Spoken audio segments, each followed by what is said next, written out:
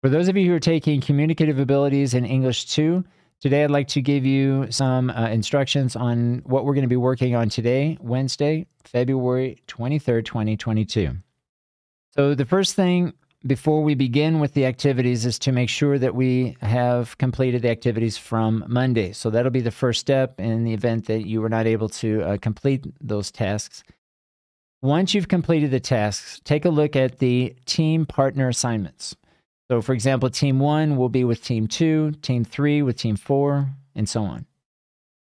Our first task today is to take a look at our team partner's reading and begin a second analysis. Do your own analysis of your team partner's reading. So for example, team 2 will refer to the reading that team 1 was assigned or chose, and team 1 will refer to the reading that team 2 chose.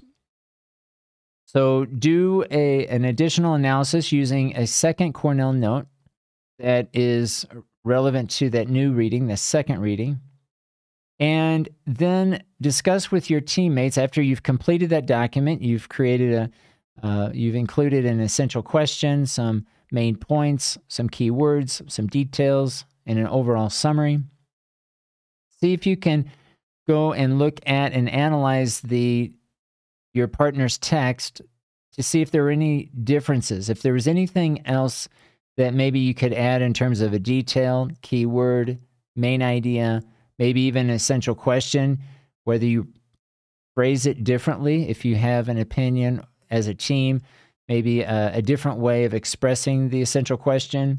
Of course, if you have an alternative way of presenting the overall summary of the text, think of something you can add to what your team partner mentioned in their original text from Monday, the text that they uploaded to Canvas, and create your own text to reveal those differences. We're really focusing on the differences, not so much the similarities of your analysis, trying to offer something additional to that analysis of that same text. If there is not anything that you can add, that is, maybe your team partner included everything that needed to be included, your paragraph can be more of an opinion, more of your perspective as teams. As a team, what perspective could you offer? What kind of opinion do you have? Originally, the analysis that we did on Monday should only include details from the text. So details, and it should only include information that relates to the main idea and the key points. But in the second analysis, again, if there's really not much to add to the different components of the Cornell note, then you can offer more of an opinion type of text for this for today's task. I would like then for you to upload the text that you create today with your team that offers some contrast to what they offered on Monday. And again, upload that to Canvas. Okay, this is what we're going to work on today, guys.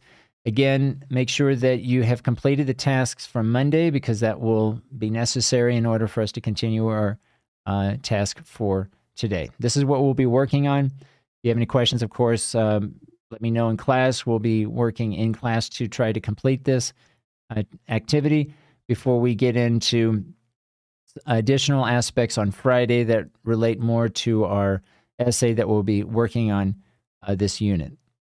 Okay, so let me know if you have any questions, and we'll see everybody in class.